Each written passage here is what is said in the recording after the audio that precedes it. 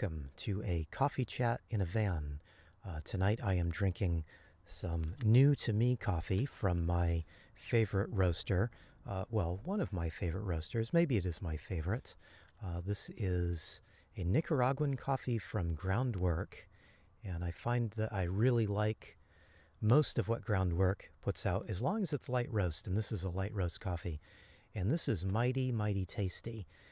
I always think it's funny to read the little tasting notes. So this one says it is cherry blossom and what's the other one there? Almond. Cherry blossom and almond.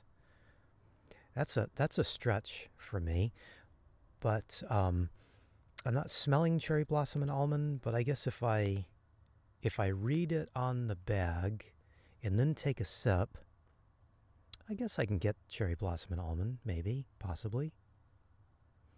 I just find it funny. I don't know who comes up with these terms and these tasting notes, but probably just because I don't have a very refined palate.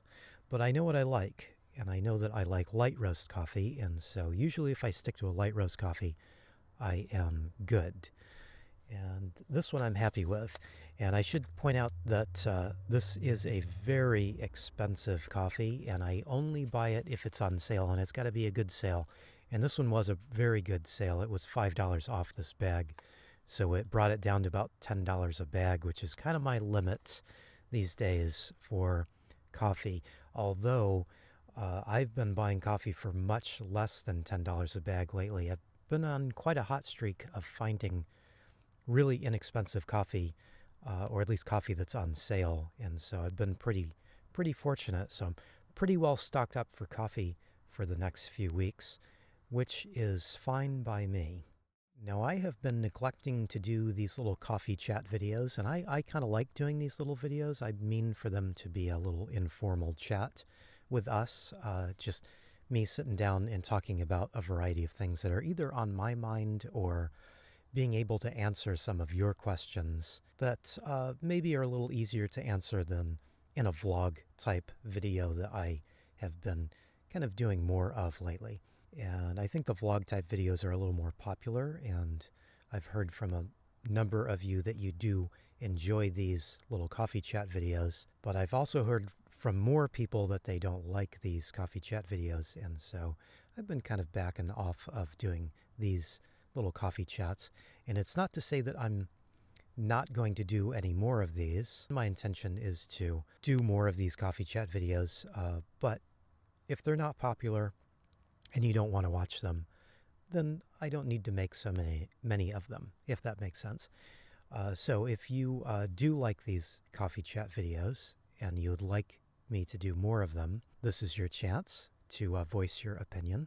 You can hit the little thumbs up and leave me a comment down below in the comment section and just let me know that you'd like to see more of these. I don't really need to say to all of you that don't like these videos to leave a comment to tell me not to do these videos, because all of you that don't like these videos, you seem to know where the comment section is, and you seem to know to voice your opinion quite easily, so which is okay. It's okay. As long as nobody's being rude in the comment section, have at it. Let me know what's on your mind.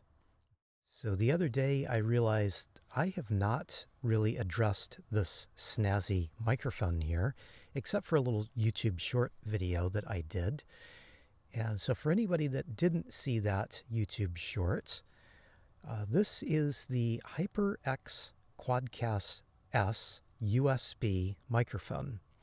That's a mouthful, but this is a microphone that is a USB based microphone, which means it's a really easy plug and play microphone. I found I needed a microphone for doing kind of these little talking head videos, and so I looked around and looked at some options, and I decided on this USB microphone because of the ease of use with it. I can just plug it straight into my iPad and I'm off and running. I don't have to do any real settings. I don't have to do anything else. I don't need to buy anything else. I just need one cable and I'm good to go. Now, because this HyperX Quadcast S microphone, boy, that's really hard to say, but because this microphone is aimed at gamers and streamers, they've added this colorful lighting effect. And to be quite honest, I don't particularly like it. I would like to turn it off. Unfortunately, because I'm using an iPad and not a regular computer, I don't have software to control that. If you do have a computer, there is some software that you can download that you can control the LED lighting. You can set it as one color or make it change a variety of colors depending on your needs. But I don't have that, and so when I plug it in, it just does this little rainbow effect. But if I had my way, I would probably turn it off. Now, even though this is a plug-and-play type microphone, this microphone does have some other features which are kind of nice. For one, right on top is a mute button, and it is a capacitive touch mute button. So if I just touch it, it mutes the microphone without giving any feedback through the cabling to my recording device.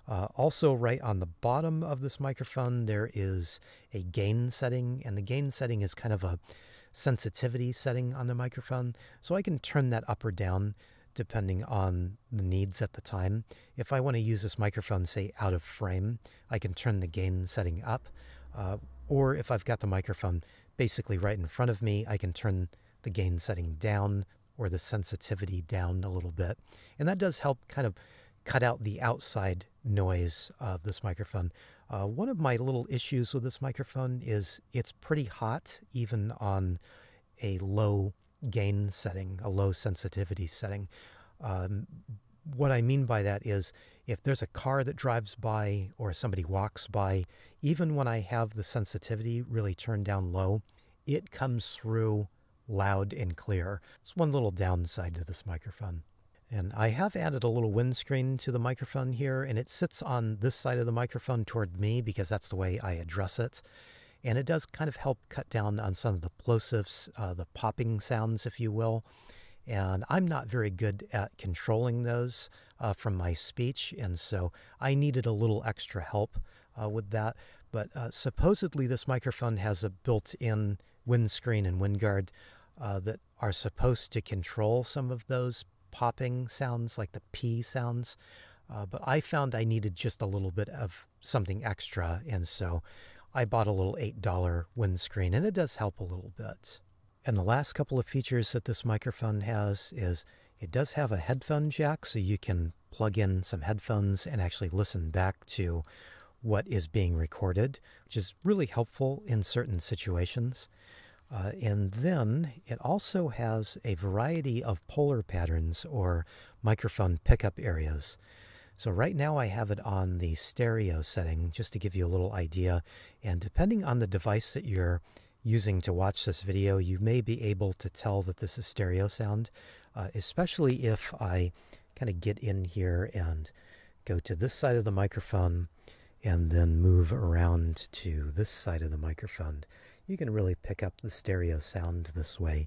And I'll just keep doing this for just a little bit to give you just a little better idea. And this is true stereo sound. It has pickups on both sides of the microphone. And if I come back in here to center, it should be fairly even, but still stereo. And this is a popular setting for ASMR type videos. This is not a setting that I normally use. I don't really do true ASMR videos, and so this is not a setting that I would really recommend. For me, I normally have it in the mode that would just pick up here on this side of the mic and just me addressing it. But with a stereo setting like this is, you get a lot more going on. It's certainly a more interesting sound, at least I think. So that's just a little bit about my HyperX Quadcast S microphone, and that doesn't get any easier the more I say it. It's a real tongue twister for me. Anyway, I like this microphone. I don't love it. I don't particularly like the sound of my voice through it. And if I'd have known what my voice sounded like with this microphone, I probably wouldn't have bought it. But I was looking for a much better quality microphone. I had a Blue Yeti microphone for my first kind of sit down and address type microphone. And that microphone is very similar to this one in that it has a lot of the same features. But I found the quality to be very poor with that Blue Yeti microphone. Just wasn't happy with it at all. Like I said, I'm not super happy with the sound of my voice on this microphone. But the nice thing is the editing software that I use, I can go in and do some minor adjustments and kind of clean up the sound a little bit and just make it a little easier to listen to. I think straight out of the microphone into the iPad, if I don't do anything to it, my voice comes across as a little bit harsh, at least to my ears. But that is because I am using some studio monitor headphones when I edit, and so sometimes that picks up a little bit more of the harshness. So like I said, depending on the device that you're listening to, you may get a little more or a little less quality sound through that. If you're listening with headphones, you're definitely going to be picking up a little bit more, and that's both good and bad with this microphone. So I don't really suggest this microphone. It's not a microphone I really recommend, but if you want a really easy microphone that's good quality and it has pretty good sound, it is a good choice, I think. Even though the LED lights do drive me a little bit crazy. Anyway, thanks for watching, everybody. I really appreciate it.